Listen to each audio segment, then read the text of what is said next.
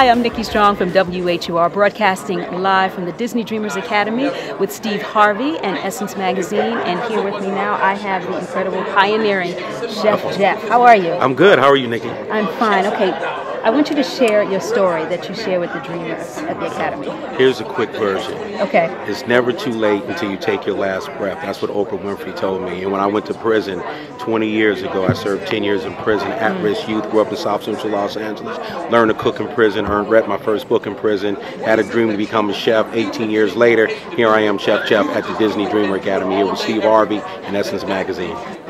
What are you doing with the Dreamers here?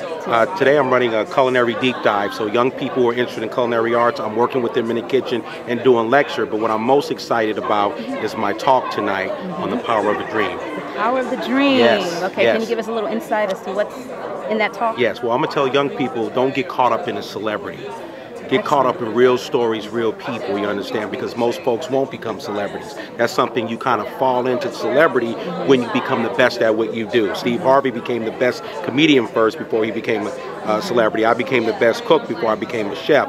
So focus on that, focus on your gift, and pursue it by any means necessary. And there are different degrees of celebrity, because there are people who are high powered, they're celebrity in their field. Yes, absolutely. I mean, celebrity is just a title, but at the end of the day, it's what's in your heart, it's finding purpose, discovering your gift, and carving out your own version of the American dream. Okay, we're going to do something a little creative. Uh-oh, here we go. All right, get ready. All right, here we go.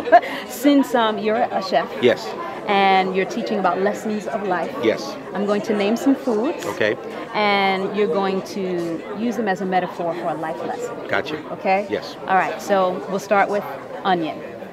Onion. Wow. Yes. Well, let me tell you about an onion. An onion is similar to a person's life. Okay. In life, as we grow and evolve as a human being, we go through stages. The best part of the onion is the center part of the onion. So you have to peel back the layers of the skin until you get down to that defining part of the onion that makes you cry. So that's the metaphor, the connection, peeling layers of negativity out of your life till you get to the good layers of the great flavor.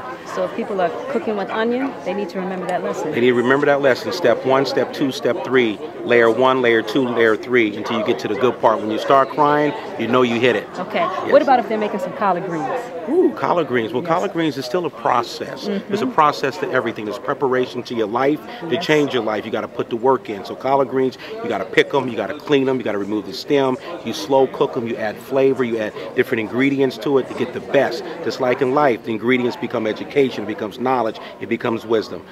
That's food for thought. Okay. Thank you for your work. I'm so proud of you, and I'm excited for your success. Thank you so much. Both now and to come. Yes, thank you so much. Chef Jeff. Yeah, Chef Jeff. Yeah. I'm Nikki Strong with 96.3 WHUR, the Disney Dreamers Academy, with Steve Harvey and Essence Magazine.